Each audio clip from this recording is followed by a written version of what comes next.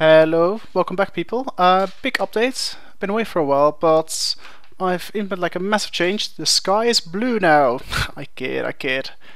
This is what I want to show you guys. Got rays.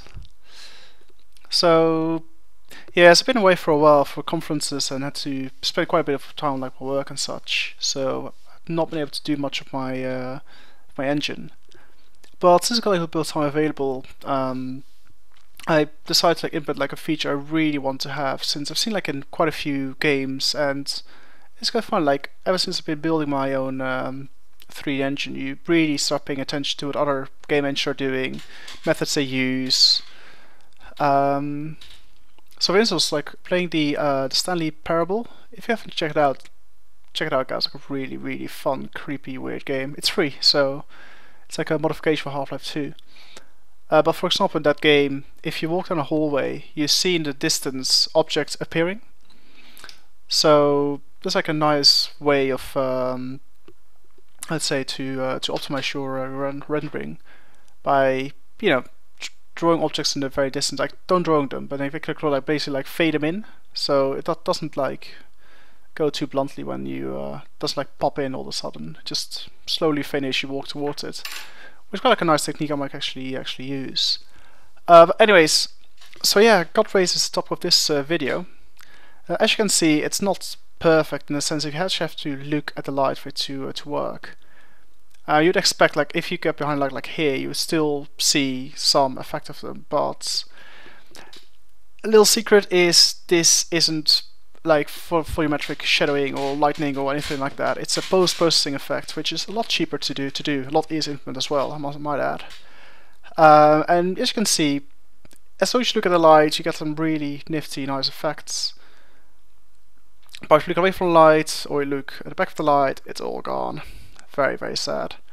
But for like purpose of my game, it's not that big of a deal breaker. So for the horror game, you can easily edit to a place where you can't really look behind the lights, like for example like street lights, or I don't know, like a massive window where like light comes from.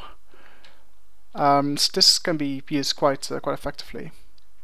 So question you guys have most likely is, how did I do it? Well, little secret is in this texture here, which I render every time when the light is like in view. So if light's not on view, I don't render it, which just optimizing effect really. Yeah, so as you can see here, I draw the lights, both lights in this cases. What I do then is I take every voxel on the texture. I draw a vector from the light to the actual voxel, and then I sample along that line like a number of times. I think 100 in this case, and then assign the value to every voxel, the average of the sum of all the colors between it and the actual light pixel. And I do add like some you can actually have some parameters where like like the further away from the light, the less effective it becomes, and all that kind of stuff. So it slowly fades the further you get away from the light. You can see from the sphere here.